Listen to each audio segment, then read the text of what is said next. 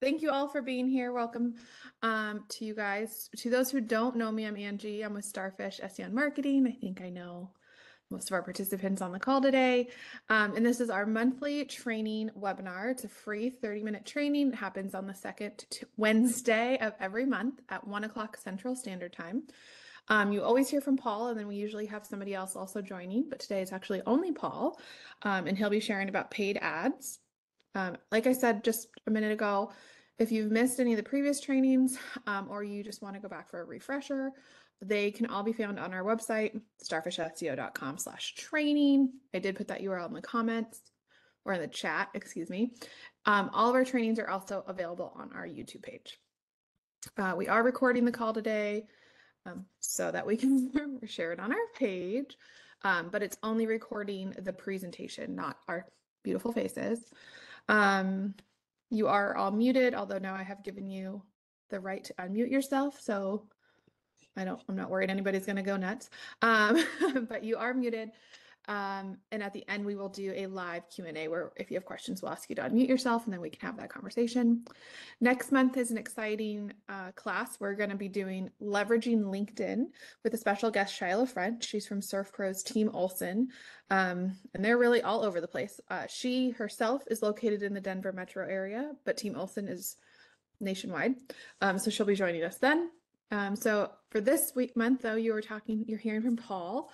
Paul is our CEO and leader here at Starfish. He's got over 3 decades of marketing experience in the healthcare industry, as well as retail and restoration. He is a business owner, public speaker, teacher, coach, creative writer, and today he's coming to us live from Tennessee. So with no further ado, hand it over to Paul. Thank you so much, Angie. I appreciate that. So let's see if we can get everything working here.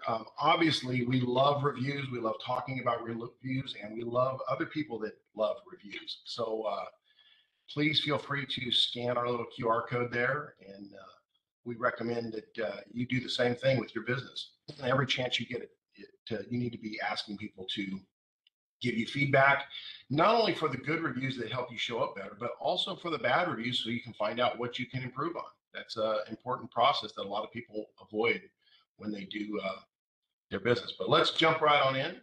We're going to be talking about paid ads. This is, in general, it's a very high-level conversation. We're not going to get in the weeds on too much because a lot of our folks that are asking questions are just wanting to understand what are the dynamics, how does this work for me and my company? And so without further ado, let's talk about first the difference in SEO versus SEM. And one of the things that people don't realize is they go hand in hand. They're knit together very close. Search engine optimization is a focus on optimizing the website content, and that allows people to actually see what, it allows Google to see what you have, what your services are. And it's really important, but that's all free. That's something that basically is organic. You put the right blogs on, you put the right content, you put the right images and alt text, and all of that really adds up to allow you to start getting new traffic to your website. The problem is you can't really see that as, you can't see where to attribute that traffic to. You just know they came to your website or they called your phone number. Whereas SEM is search engine marketing, that is focused on getting traffic immediately, and you can get the visibility from all of this. So that can come in many forms.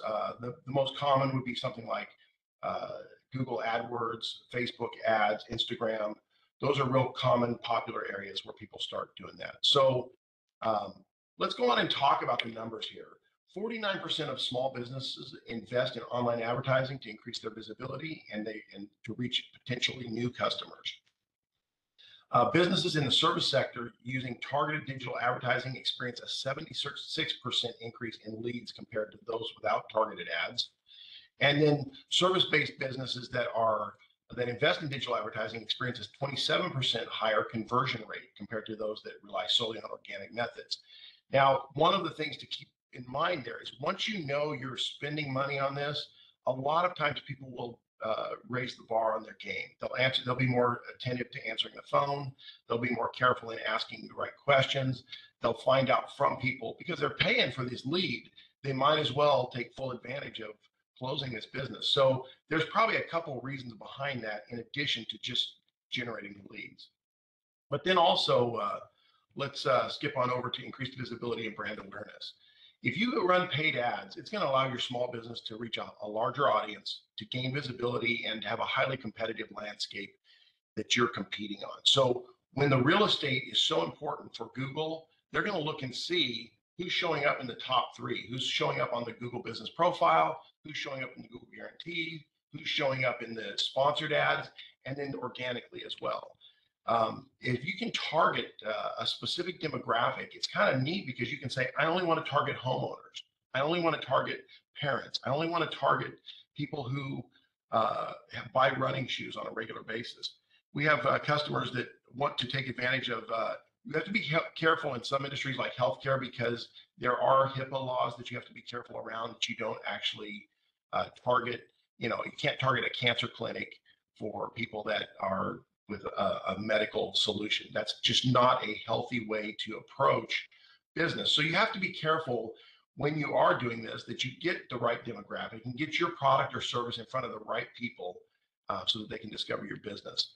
Also, when you run paid ads, the advantage is you have precise targeting options, which that may be, well, some of the things that we'll cover on Google, Facebook, and Instagram today are redundant, so I'll probably skip over some of them, but you recognize that these things do apply to everybody. We've all seen an ad show up after we look for an ad on Amazon. We start seeing that same ad on Facebook. We start seeing it on Instagram. We start seeing it on eBay, Pandora, Hulu. You see the same ad follow you around, and that's because somebody has identified you as a potential buyer for that demographic. So with your company, you can target as a small business, you can target a very specific demographic. Also, platforms like Google Ads, Facebook Ads, and other places allow you to get really granular. So you could get into the weeds on, hey, I only want to target people in this zip code. I only want to target people that are, going to the gym. I only want to target people that are drinking this product or eating at these kinds of restaurants. And that really allows you to identify exactly who you want to service and who you want to send your products to. The best thing about, I shouldn't say the best thing, but one of the really good things about doing paid ads is you have very specific reporting that you can see. So you see immediate uptick and you can see immediate outcomes. You can actually go to your Google Analytics page. You can see the results and say, I had this many people come to the page. These people were new visitors. These people actually clicked the call to action button. And also, you'll actually be able to drive traffic there faster. So if you have a retail location, you'll be able to see immediate uptick in traffic. People will be clicking on their phones. And when they click that ad, you'll be able to literally go in and say, these 15 people clicked on an ad and made a purchase as a direct result of this ad that we ran. That comes in very handy to know how to, structure your next ad as well. So paid ads are often, it's really important to A/B test them. You can find out that people have figured out, hey, people are more prone to purchase a car facing left than right. That sounds simple, but if you start A/B testing, you can find out which ads are actually the most successful and what makes them successful. Over time, you can identify, hey, this ad is targeting a middle-aged crowd. This ad, therefore, you want middle-aged models. This ad is targeting or maybe in the case of an older crowd, you might want a younger model because you want them to feel, hey, if you take our product or if you engage in our service, you'll look younger, you'll feel younger. The cola company's been doing that for years with, if you drink our product, you're going to be having fun at the lake all day, every day. You're going to be on the beach, you're going to be cool in a hot environment. So it's really important that you determine what your copy is going to be, and it allows you to track this and drive more traffic to your specific business for your specific product. So another thing that's really valuable about the SEM portion is it's scalable. You can actually tailor fit it to a small demographic. Once you've saturated that, you can grow into the next one. Or you can find by discovery, hey, our keyword is showing up in these searches over here. Maybe this would be a good opportunity for us to target our service or product to these people. You can also set a budget. That's really important because some of our customers are in construction or in storm work, and they will go to an area and they will say, let's just pick a random number of 5,000 a month, and they may spend all 5,000 the first week during the storm. Well, that's not a good use of that, allocation of those funds. You need to space that out. So, hey, once we hit our peak performance right now, so that we're not overwhelmed, we want to go on and engage, people weekly, maybe every 3 days, maybe once a week. So that's really important. Also, paid ads can be easily scaled up or down. So if you did run an ad, let's say you're running a special and people are flooding your store, you're like, hey, we're running out of product. We need to pull back on this. You can actually pull back on the ad, not spend as much money on the last half of the month until you get more product in. So that's a very important advantage to paid ads that SEO does not allow. So paid ad 101 is start by familiarizing yourself with the major advertising platforms. Google ads, Facebook ads, and Instagrams are basically the easiest place to start. There's literally dozens and dozens of other places you can go for ads, but this is a really good place. And Google, Facebook, of course, owns Instagram. They have a lot of data already on your customer base that you're targeting. So that's why it is really valuable to become familiar with this. And then also you can learn about what features and what target options they have. So you can essentially say, hey, I want to know more about who would be interested in my business, and they're able to help you out with that. You can also clearly define your advertising goals. Do you want to increase your website traffic? Do you want to generate new leads? Do you want to drive sales? Another really popular one that people don't give credit to is branding. McDonald's does not plan on you buying and making a purchase every time they air a commercial. What they want is when you think of food, they want to be in the forefront of your mind. And that's really important. If you have a specific niche that your business is targeting, there's a huge value in people recognizing your brand, your logo, and the fact that you're showing up in these ads. So you want to clearly define that, and that way you can craft compelling content to drive people that direction. Also, you can set a realistic budget for your paid ad campaigns. You can allocate funds. A lot of times, the value of this too is to say, hey, some people are spending a lot. They may be spending 150, 200 bucks a click. And if you set a $500 budget, that's 5 clicks and you're done. So there's no sense in setting a budget in a market that is already saturated with people advertising if you're not willing to get into the game and actually drive enough revenue there to allocate enough revenue that you can drive traffic. Also, you can track cost per click, people that actually click on your ad or click on call, cost per impression, which means that may just show up on the side of the page. That's very handy. That's more branding related. And then there's cost per acquisition, and that may be click here to learn more, to download our free PDF or something like that. Click here to our landing page to read about what our services are about.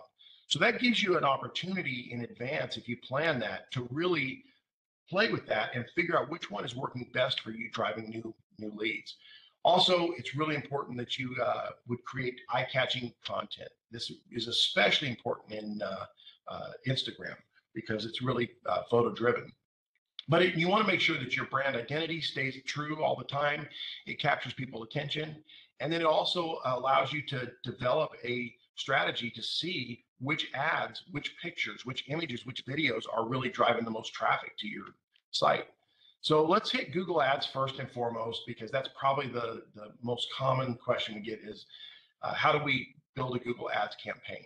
Well, you want to make sure that it's based on your objectives. So you create which groups you want to target, you create which product you want to sell or which service, and then you target that specific demographic.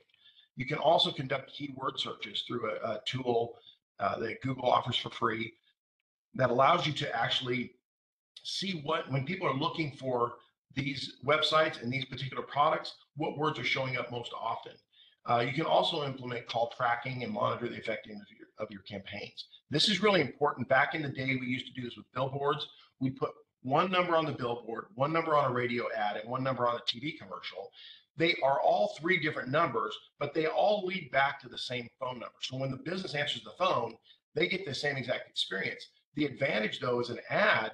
You can look at the end of the month and say, we got 5 calls from the billboard, 4 from the radio, and 10 from TV. Therefore, cost per click for lead from the television might have been a better ad spend. So it might be better to spend your money over there rather than the billboard. And that's the same thing applies to Google Ads. You can actually see where am I getting the most traffic? Is it coming through a Google guarantee ad? Is it coming through a Google ad? Is it coming through a lot of cell phone traffic? That's really important, and you can monitor that, and you can make real-time changes to that based on your data.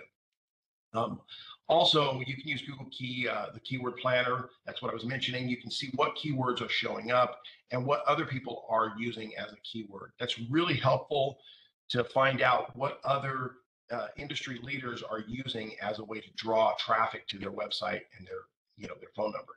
Also, lastly, you can create very compelling copy that generates a call. You don't want to just say, if your goal is to get somebody to call, you need to make something very specific and intentional so that when they do click, they get exactly what they're looking for. And you can track those conversion rates and optimize your ads by testing this. It's called A/B testing. You can say, hey, we've found more success with advertising with a vehicle in the picture than pictures, ads that did not have that. Or when they had a technical person there, the technician, sometimes those get better response than something of just a piece of equipment. You want to actually have somebody doing something. So we're going to talk about Facebook and Instagram. We'll go a little bit quicker on these because we've already covered some of this stuff. But Facebook does give you some really valuable data that nobody else offers, because you're going to go in there and they know what ball teams you like. They know what coffee you like. They know what kind of running shoes you buy. If you click on a Nike page and like it, they're going to know all that data already, and that's going to help them to isolate who you are. And there are actually statistics that show that Facebook, if you've liked over 10 different things in the same category, Facebook has a better track record of selecting what you would like than what you would select yourself.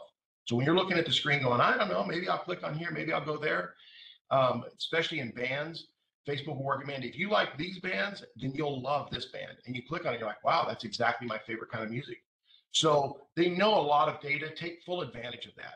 You can also segment your audience based on specific criteria, people that live in a certain area, people that own homes, people that are making a certain dollar amount per year, people that have children. All of those are very relevant things that you would want to include on your search criteria.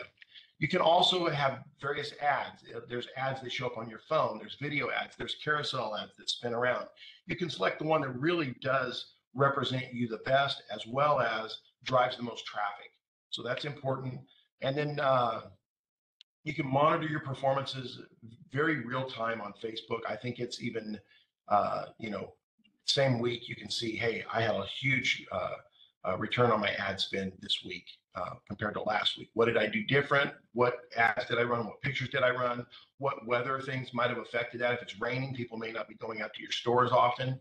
And then you can also implement retargeting strategies, which is really important. Some companies don't allow this on their own website, but it's really important. If somebody is looking for information from you and you can somehow find out another piece of information to triangulate, where you can say, hey, we saw that you came to our website and you were looking at these shoes. We've got 3 other sales that we're running right now. Would you be interested in any of these? Those are really important, and Facebook allows you to do that. Instagram has a lot of the same things. However, the most important thing is that your image quality is very high resolution and it's very stimulating. So when people see it, they're like, oh, wow, look at that picture. Or it could be entertaining. It could be funny. It could be educational. If you want to do a little screen that shows how many businesses succeed or fail with or without your product, that's sometimes something that would be an infomercial or infostatic that you could put up there for them. You can incorporate relevant hashtags in your captions. This is also huge to find new people looking for your service or product. You can use it on multiple platforms, but Instagram seems to kind of be the kingpin for using that.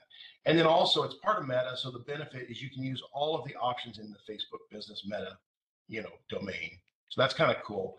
Also, you can encourage user-generated content by running ads, contests, and you can feature a customer testimonial or feature interactive campaigns where somebody says, hey, we use this company, they did a great job. We just wanted to take a picture or a video of our house here and let you know what they did, or this product, this widget, this clothing.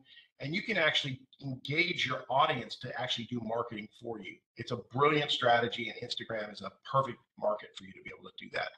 You can monitor your performance just like you can on the other platforms, and you can actually see where you're getting the most, bang for your buck and adjust accordingly. I would recommend experimenting with all the different ad formats at first. You want to see, because one, you think, well, nobody would ever do that. Surprisingly, people have run a campaign and said they don't initially know why, but later on they were able to determine, hey, a lot of people responded to this, and we didn't really take this into consideration, but this is where we're really getting really good return on our investment. So just for a quick recap, if you do run a paid ad campaign, it's going to allow your business to reach a larger audience and gain visibility in a highly competitive landscape. It's going to provide an advantage to you when you're targeting specific people because you know something about your customer already and you're able to reach that specific demographic. You don't want to waste it on people that are not going to buy your product. I mean, there's no sense in selling. People will, toy companies will target ads to kids, but they really are, they know that the kids are going to go to the parents and say the kids aren't buying the toys, the parents are. So they want to make sure they include that demographic as well. You can also see a lot of traffic driven really quickly to your site or to your company. So that's a huge advantage. If, hey, we're really slow right now, this is traditionally a slow time of year, we're going to run a special, we're going to run a sale, and we're going to go on and take advantage of that by having paid ads in addition to our sale.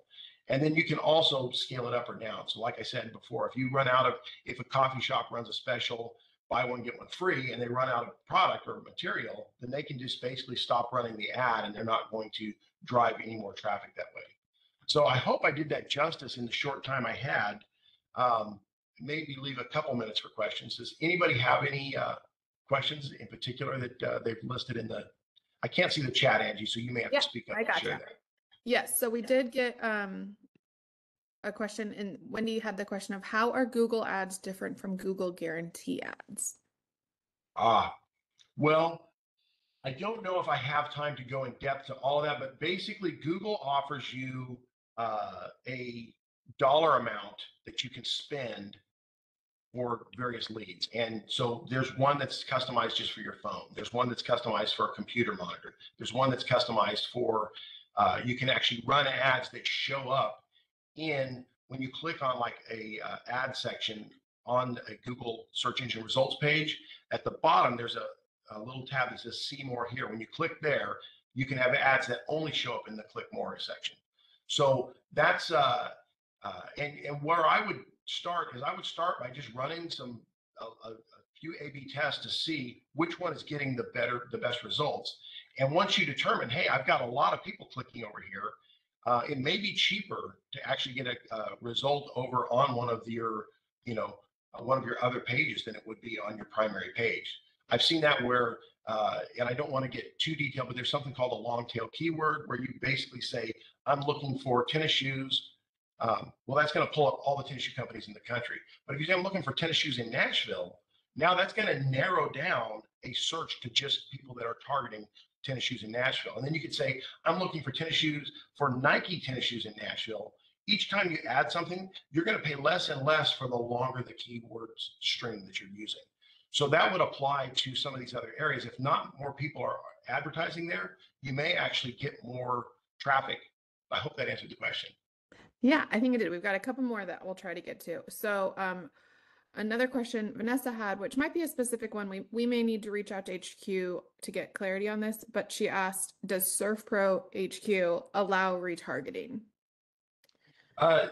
Not on their website, they do not. There are a few ways to do that outside of that. One, you could retarget through your email.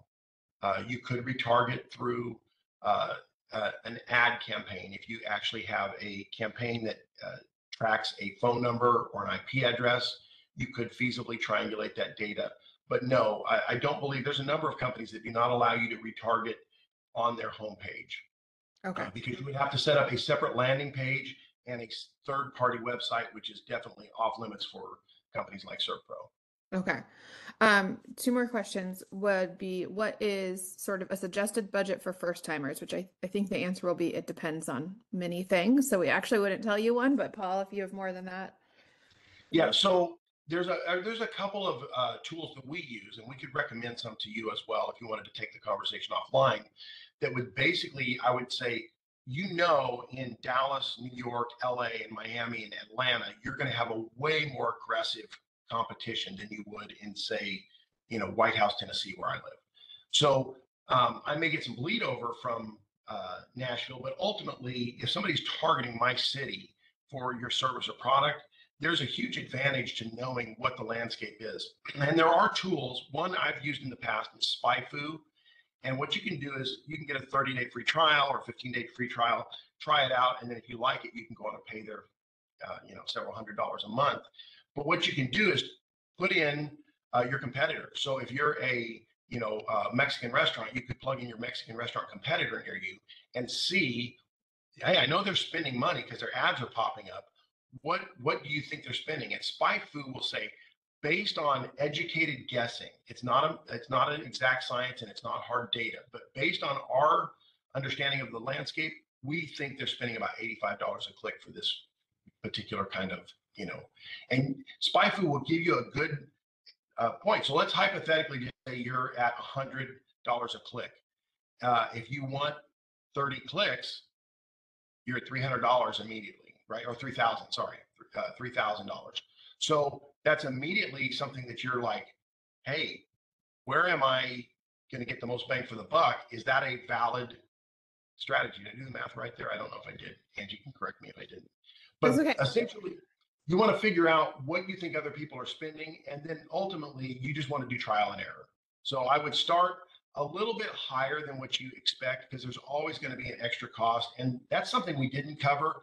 A lot of people, when you run an ad campaign with them, they don't really show behind the curtain with them what they're actually doing. You're just paying them, X amount of dollars per month.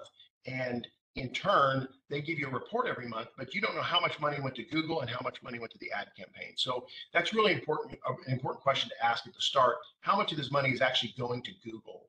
Because we need to know in order for us to establish an accurate budget. Yeah. Awesome. I think we've got time. Last question here was any tips on Yelp ads?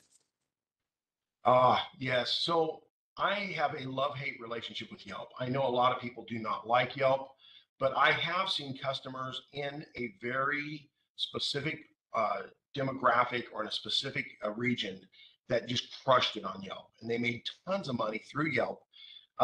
There's all kinds of nuances. So if you really want to get into the weeds, I'd be happy to have an in-depth conversation with you about Yelp. But yes, so if you're in a yuppie market, if you are in a coffee shop market, if you're in a place where people are, for lack of a better term, I can't do a man bun, or I probably would do one. But if there's everybody running around with man buns and iPads and they're going into the coffee shop, there's a high probability these people are using Yelp to find good places to eat.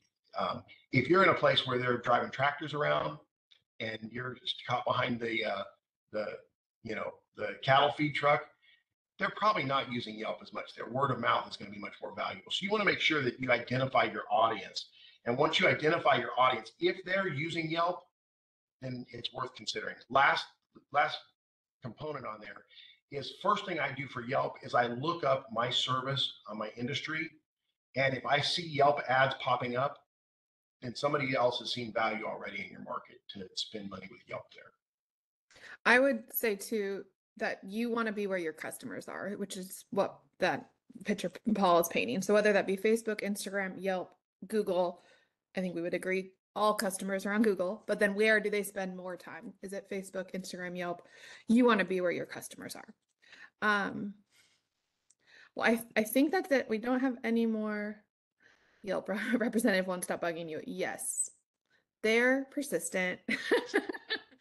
They are persistent, Vanessa. It is something. Okay, well, I don't see any other questions. I had one question, Angie, that just got texted to me, and okay. They asked about Yahoo and other platforms, other search engines. So yes, there are other platforms you can run ads on, being one of them. It's start where the biggest piece of the pie is first, and then narrow it down. Once you've identified, hey, this is where the biggest piece of the pie is, or this is where my highest return on investment is, then you can start looking at Yelp. You can look at Bing. You can look at other locations that you can run ads. But I would start with the easy stuff first to get those demographics, because they're not going to have nearly as robust a tools as Google or Facebook on determining your audience. Once you've determined that, then I would take that information and roll it into some other ad campaign. So Perfect. hope that was helpful. I guess I should probably pull up my little screen here. Shows our next training. Yes, so perfect. Our next training, again, we're doing these every single month, second Wednesday of every month at 1 o'clock Central Standard Time. It's always the same link. Next month will be Shiloh French, excuse me. But she's Veg from Mean Girls. Never mind. About leveraging LinkedIn. If you have not checked her out yet on LinkedIn, do so. She is a powerhouse there and is just using LinkedIn fantastically well for her franchises in her market for B2B connections. So we will get all the tips and tricks next month. So I would encourage you to join us. If you're not able to join us for this call, that call, or last calls, you know what I'm saying. We record these, put them on our website. So this time next week, it'll be updated on our website, starfishseo.com/training, and our YouTube page. And then also, just if you would like to set up a one-on-one call with Paul and myself, and Martha too, she helps with all of our paid ads. Just send us a quick email. Everybody on the call knows us and has our contact info. So if that's something you'd like to do, we would like to get that set up. But thank you all for joining, and thank you, Paul, for sharing all that valuable information. Yeah. Thank you, guys. I hope you have a wonderful rest of the week.